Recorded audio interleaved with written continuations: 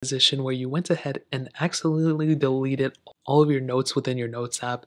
Now, this can happen for a couple of different reasons, but it's a very easy way to fix it. I wouldn't really freak out about it too much. And at the end, I will tell you there's probably some backup you've made that will actually go ahead and restore these. So the first thing I would recommend doing is to verify that your notes were even synced up in the first place with your iCloud account. If you know your iCloud account is associated with your Notes app, this is what you do. You want to go ahead and go into your settings app just like this. You'll come into a panel that looks like this, okay, not like the other stuff. You'll come here.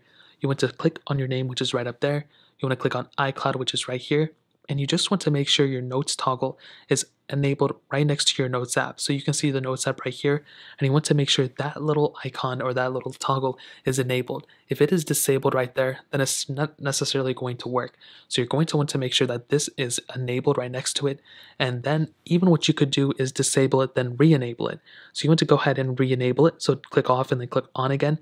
And you want to see if it's working. You can know if it's working if you go back into your Notes app and if your notes are there. And that's like the number one thing I would recommend people to do is to re-enable their Notes app. Now with this